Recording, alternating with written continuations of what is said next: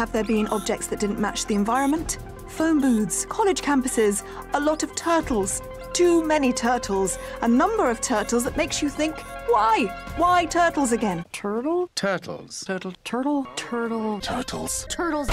Turtle. Turtles. Turtle. Turtles. Turtles. Turtle. Turtles!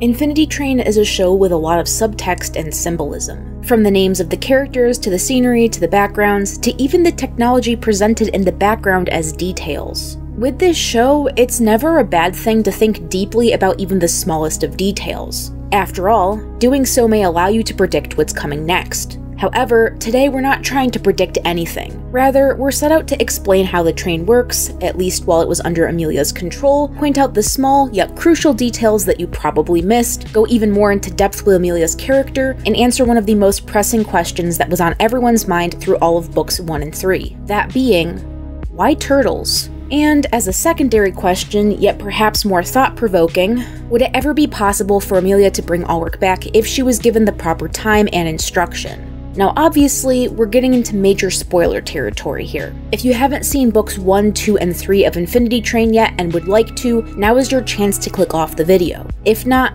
you've had your warning. Oh, you put a lot of thought into your designs. This is just how it is.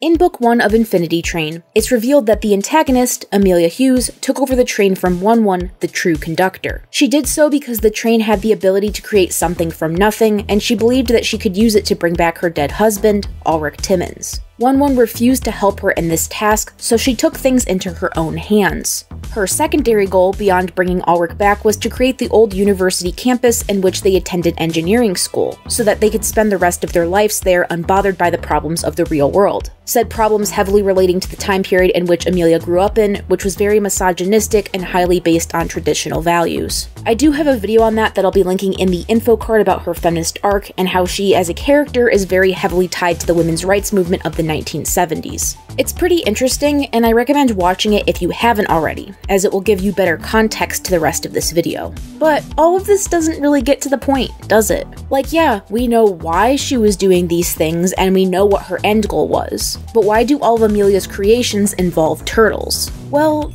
Amelia actually gives us that answer herself, though I do think that when she did, it was more of a moment of realization for her. Of course, the turtles! It was just a stupid handkerchief.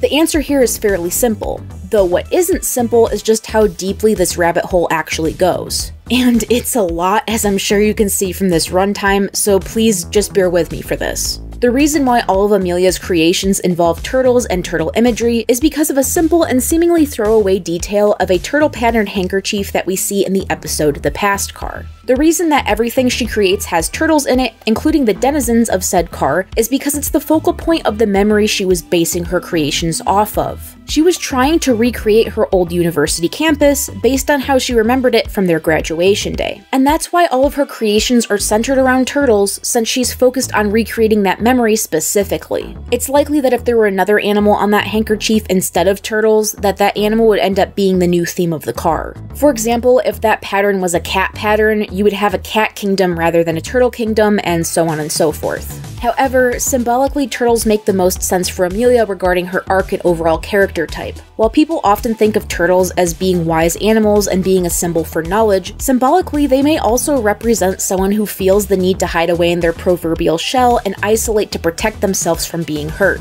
Amelia seems to be someone who doesn't really care for human contact or interaction, and even went so far as to reject the help from her friends that came to check in on her before Ulrich's funeral service. She was alone for at least 33 years and doesn't really seem to be in a rush to make new friends or form new relationships. So as far as why turtles make sense for her symbolically, that's that nailed down. As far as we know, the train is incapable of creating a perfect one-to-one replica of a human person, but it isn't incapable of creating animals, or later, denizens loosely based on a pre-existing person and their memories. So because it couldn't create what she wanted directly, it defaulted to the next closest thing in her memory. And since the turtle handkerchief was in her direct line of sight, since she was using it to wipe Ulrich's face, turtles became the target of creation. But it wasn't just the turtles that the train picked up on when it came to the car creation. It seems as though all of her memories were free real estate, even if she wasn't focusing on them directly, as it seems all the passengers' memories were, to be completely honest. While memory replication seems to be how Amelia tried to create her cars, I have a feeling that 1-1 and the train use a similar method, albeit more accurate.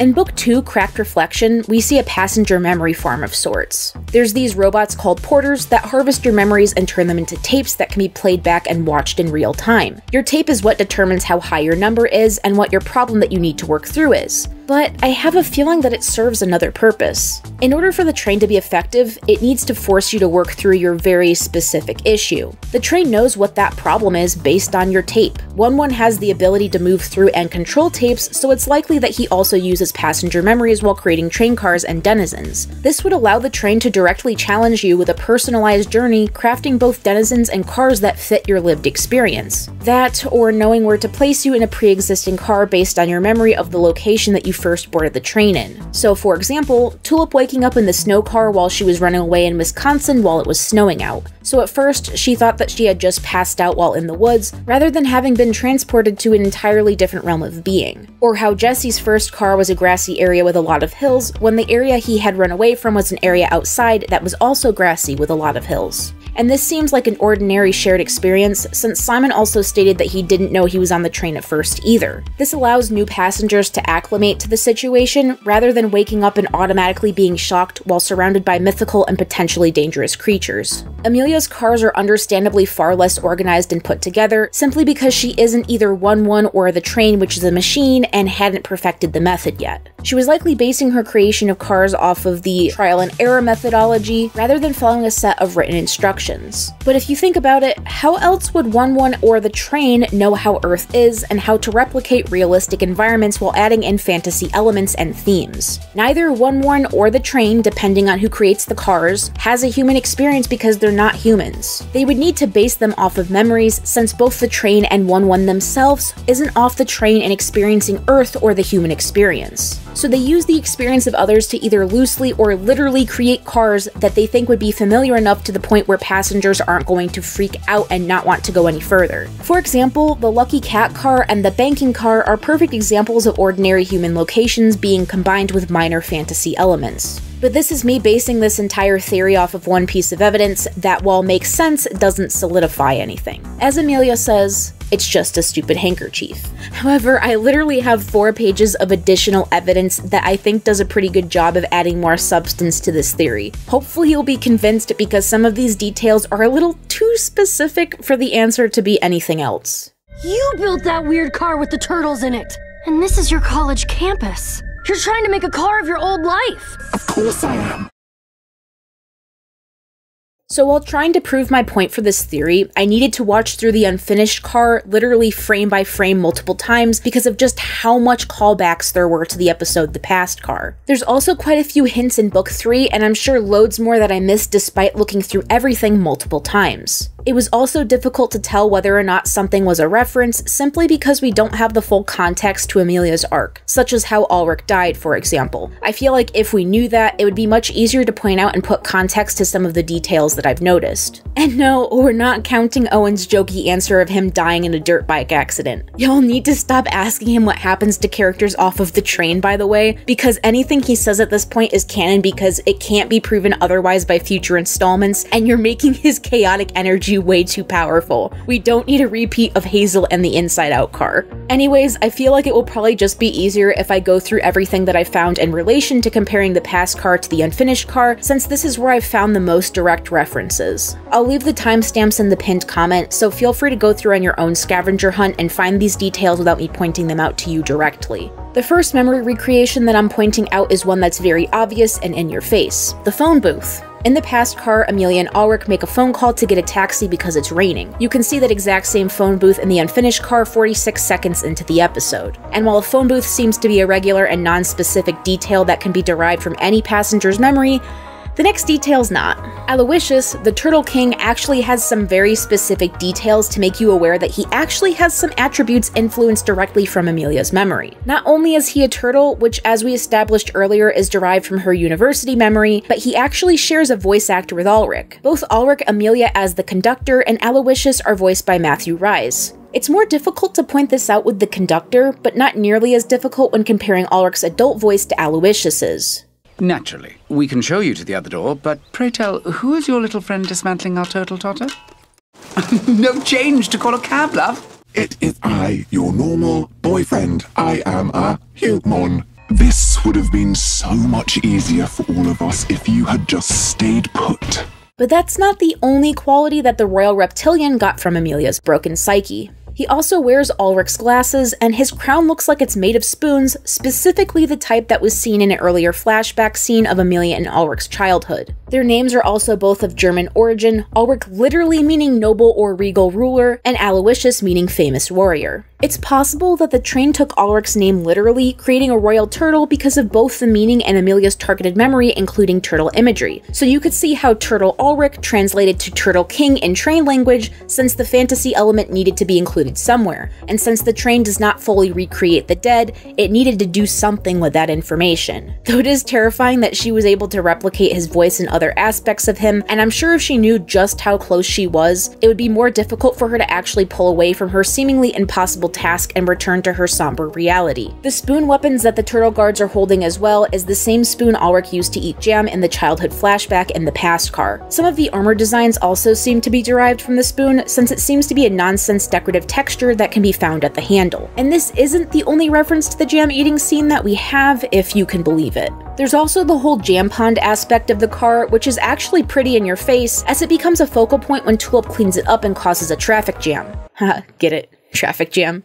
Anyways, the jam that's being used in the pond is actually the same condiment that Ulrich is seen eating in the same memory that includes the spoon. However, this isn't the only place that we've seen the jam itself before. There's also a scene later in the background of the past car where both Amelia and Ulrich are eating the grape-flavored topping together, which is also where this detail could be derived from. The further we get into this video, the more you'll notice that it's a theme for extremely small details like this to affect the overall composition of the car. There's also an elementary classroom that can be found in the unfinished car, near identical to their childhood classroom that can be seen in Amelia's tape. There's not much else to say about this really, it's more or less the fact that it was a shared location between the scenes. Similarly, you can find a bunch of scattered apples on the background table in one scene, which are in direct reference to the apple that was seen on the teacher's desk in that same memory. But that's not even where the childhood classroom references end, because one of the more subtle inclusions is actually from the whoopee cushion, which I would argue is a focal point for that episode outside of the jam. The whoopee cushion is included in the clock fixture directly before the exit of the car. It's only decorative, but it's still there and presented in a fairly direct way. This memory was important to Amelia because it involves Ulrich sticking up for her, and so it makes sense that it would be shown directly and less in the background elsewhere in the car. Now this is where we start to get a little bit more obscure in our references, and where some of the stuff that you probably haven't noticed yet comes in.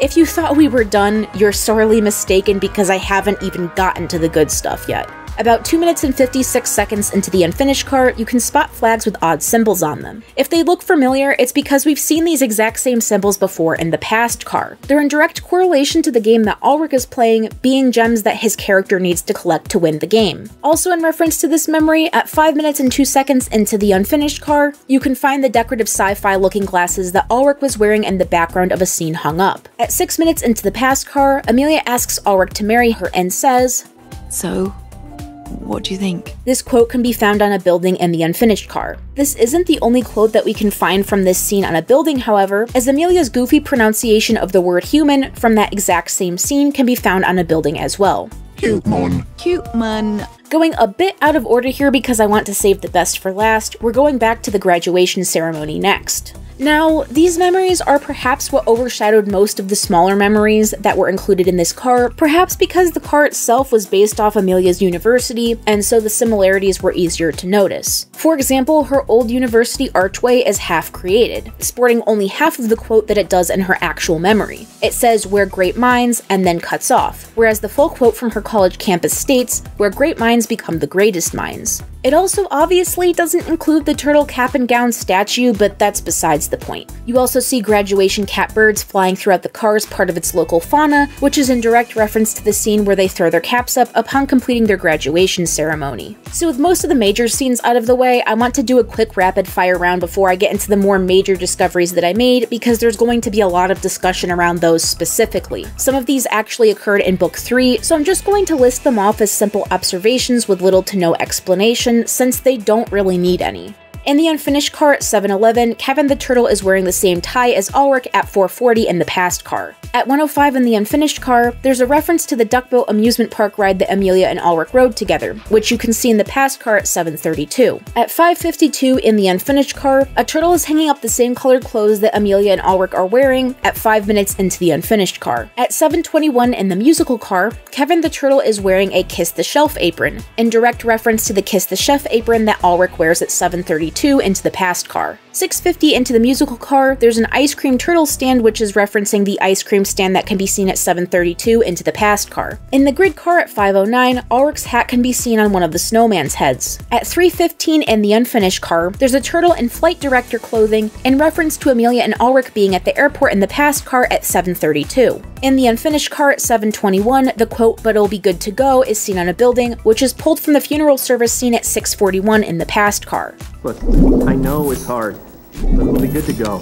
At 5:26 in the unfinished car, there's an A on the mailbox that could be referring to Amelia and Ulrich's shared first initial and the fact that they lived together. And that's the end of the rapid fire round. Speaking of which is a little detour, most of these callbacks I was only able to notice because Riley from my Discord server actually found some of the full images from a crew member's portfolio site. So it made pointing out these details a little easier since, as you can see, it can be a little difficult to fully understand what's going on in these memories without a full resolution, non-distorted image. That said, I really hope that eventually all the fully completed images are released, because it would be a shame if we never got to appreciate the work that went into the backgrounds and overall composition. Infinity Train as a show feels like a moving painting, and every singular frame could probably be used as a screensaver. Appreciating the work put into the show aside, we still have a lot of references to get to, so unfortunately I can't sing its praise for much longer unless I want this video to be massive. This is where we get into more speculatory details, however, which is why I saved them until now. You insensitive! How dare you force me to relive those memories? Just returning the favor, lady!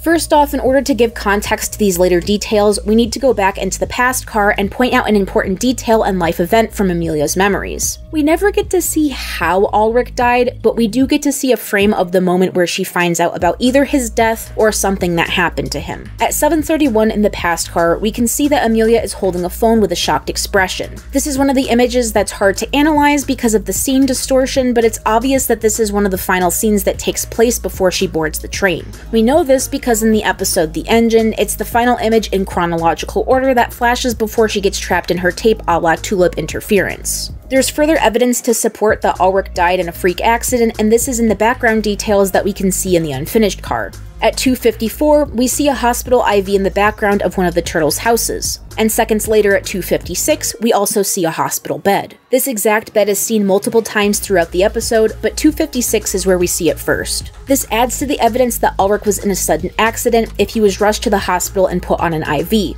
If the bed is in her memory, it means that she visited him while he was there. Additionally, she remembers that the bed number was number 4, implying she most likely visited him multiple times or spent a lot of time in that room while they were there trying to save his life. That sort of adds a lot of dramatic irony to this bitter statement from her in Book 3. One has no idea you exist, Short Pants. At least no more so than any of the passengers. In a very real sense, we're just numbers to him. Another small detail in support of Ulrich dying in an accident is the fact that the caution tape is covering the exit to the car. Caution tape is often used at accident scenes to protect both the injured and uninjured civilians, as well as give personnel such as police officers and EMTs undisturbed access to the scene. So while it could be that it's there because there's no door and it's an open space to be aware of, it does seem like a weird detail to include overall. It's heavily implied that cars only include supplies and items that fit with their theme, and there's no reason outside of this explanation that would explain its inclusion. I do have a theory as to how he died, as that's located in the episode The Engine at the timestamp 5:25. There's a flipped over car that looks like a green 1980s Buick, perhaps implying that a car accident was his cause of death. But that's completely speculatory on my end, and I'm not going to act like it's this timeline-changing detail, and therefore I'm not going to spend a lot of time going in on that. Kevin, always being seen with the phone, could be acknowledging that she was glued to the communication device when she wasn't at his bedside, always wanting to know his status and if there were any changes. I'm not sure if her mental state and her memories could affect that of an untargeted denizen, but it's implied that it's possible through Hazel. More on Hazel later though, because there's also a lot to unpack with her. Before that though, let me share this mind-blowing discovery that that I found with you all. I saved this as one of the last memory comparisons because I actually almost missed it. So in the unfinished car, we see shots of clocks multiple times throughout the episode. One is in a turtle's house, whereas the other is that big clock that I mentioned earlier with the whoopee cushion. Both of the clocks, seen at 3:26 and 3:44, are at the time 12:56. Now this was seemingly just an interesting detail at first, right? The clocks in this world would be at the same time, obviously, because they're in the same place and time zone. However, an hour passes and it's still at the same time. Now you may be thinking, well duh, they're not gonna redo an entire background scene just to make the clock hand an hour later. And I thought that at first too, until I went back and watched the past car frame by frame. And wouldn't you know it, there's a clock there also stuck at roughly 12:56 or 1 o'clock. And where is that clock? At 6:46 into the episode at the time of Ulrich's funeral service. There's absolutely no way that this is a coincidence. And if it is, it's one hell of one. I have my reasons why I think it's like this, and I'm pretty positive it's because this is the exact moment that Amelia considered her life to be over. Because directly after this scene, she travels to her old university campus where it's strongly implied that she intended on committing suicide. For a lot of people, the funeral is where things begin to feel real. Before someone is buried, it's common for the human mind not to process that that person is actually dead and that they'll never see them again. However, things generally begin to sink in for people once they actually see the person being buried. Everyone experiences major life events like this differently, of course, but it's common for this to be the moment where death sinks in and begins to feel like more than just a bad dream. I think that it had a similar effect on Amelia and that she was going to be forced to accept that Ulrich was dead if she watched him being buried. And it's heavily implied that she never actually attended his service and never actually said goodbye, which is partially the reason why she's perpetually been stuck in the bargaining stage of grief. And that brings us into Hazel. Now, Hazel is a unique case in that she does give us some answer to Amelia's past indirectly, while also being her own individual person. She's Amelia's consequential creation from a failed experiment, but she's also technically the daughter of both her and her late husband. This is because she's intended to be a clone of Ulrich, but she actually shares qualities from both Amelia and her targeted template, such as her sharing Amelia's starting number and some of her memories. Appearance-wise, she also shares a combination of Amelia and Ulrich's clothing, Ulrich's hair color, Amelia's number as mentioned previously, and a few similar facial features. She also shares memories and shared experiences with Amelia, further proving that she is just as much her as she is the late blonde. One of the easiest ways to prove this is located in the debutante ball car, after Grace asks Hazel what her parents are like, under the assumption that she's an ordinary human passenger. In addition to her not having any memories of her parents, she recalls that ballroom dancing is a fun bonding activity for couples, directly mirroring a frame from the past car of Amelia and Ulrich dancing together at 7:27. Couples do ballroom as a fun bonding activity. Yeah, I guess so. There's nothing to indicate that she would understand ballroom dancing outside of this, so it's heavily implied she's aware of it because of her shared memories with Amelia. This is evidence, as I pointed out earlier in the video, that proves that memory can have an effect on the behavior of created denizens, such as in the case with Kevin and the phone. But there's also more evidence to this, such as with smaller things like Hazel knowing what a TV and a couch is, as shown in the episode The Jungle Car. She also knows what tea is and how to make it, perhaps hinting at her knowing how to brew it because of her parents living in England, where it's the most popular beverage. Again, she doesn't really have a reason or way of knowing what these things are outside of the knowledge that she has from her shared memories. And because Amelia lived in a house with a TV and couch, as well as England where tea is important to their culture, it's not far-fetched to say that Hazel knows of these things because of her creator. Another obvious point that this occurs is with her directly interacting with her quote-unquote mother. Amelia states that she isn't good at cooking, and Hazel then goes on to say, "No, you make the best pancakes." It pains me to turn down my first compliment in 33 years, but we just met yesterday. This understandably confused the older woman, since she literally just met her and made her eggs, not pancakes. But again, if we go back to the past car, we can see at 7:32 a scene where Amelia and Ulrich are making pancakes together. And if that evidence wasn't enough for you, there's one more that pretty much confirms it. When trying to convince Simon and Grace to allow her to hold a funeral for Tuba, she has this to say about it. It would be good for me to go to a funeral. It helps to say goodbye. Because of the context that I mentioned earlier, it's implied that Amelia never went to her husband's funeral. Hazel being so insistent on needing to do one and saying it would be good for her to go to one perhaps implies a memory of regret that Hazel has from Amelia. She never got to say goodbye since she skipped the service and then was kidnapped by the train, so understandably that wouldn't cause a great feeling. Hazel being so insistent on doing this could derive from her creator's feeling of regret and emptiness. However, it's kind of hard to tell where those feelings come from since Hazel is her own person. Her knowing about funerals does stem from Amelia's experiences, however, as she wouldn't have known otherwise. If she were a perfect copy of Amelia, she likely would have reacted much differently to the death of a loved one. This proves that she's her own person alongside a few other things, much to Amelia's dismay, but that's not the topic of this video. It's interesting to think about how a passenger's memories affect that of created cars and their denizens, because it has a lot more subtle effects than direct effects. Of course, it's obvious in the case of Hazel and her creator, but it may not be as obvious in the case of other passengers with their denizen companions. At least one that was based off of their memories, if this theory is correct. Like with Kevin and the phone, there was also a subtle detail of a turtle family at 519 in the unfinished car that could be a direct reference to Amelia's home life. I feel like I'm probably reaching here, but my explanation is that it seems like a really weird detail to include.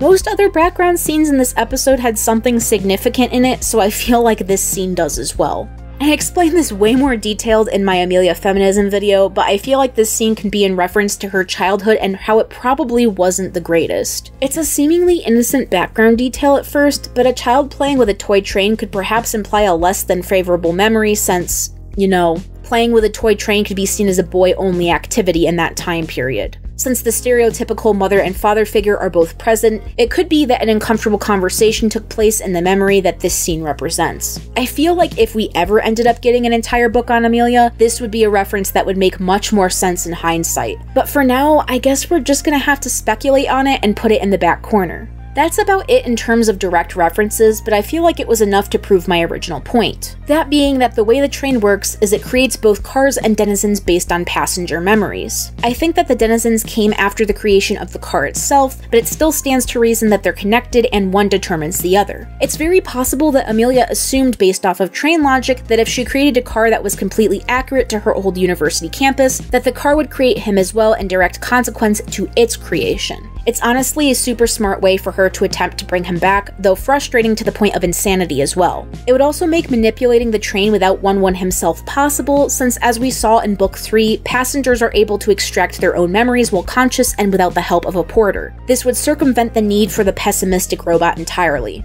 And that brings us to the final portion of this video. Because of how close Amelia was to actually succeeding, would it have ever been possible for her to actually succeed in bringing her husband back from the dead? In short, no. She was running a fool's errand and likely would have died before succeeding. The main reason being, everything she was creating was based off of her memories. Life events, relationships, and interactions are remembered differently by everyone, and so Ulrich himself probably would recall certain scenes differently if you asked him to describe them to you. This includes things like the proposal scene or even simple childhood experiences. I'm sure that their shared memories were similar, but they wouldn't have been the exact same. You can't create a perfect replica of someone from your memories alone, because no matter how well you think you know and remember them, you'll never know them as well as they know themselves. You weren't there for every life moment that shaped them or important moments that they had before they met you. So if Amelia quote-unquote succeeded, she would be creating an Ulrich based from her memories and not his own. His own life experiences wouldn't be included, and rather his experience through her eyes would be. And I think if she ever did succeed in at least creating him physically, she would probably come to realize very quickly that her so-called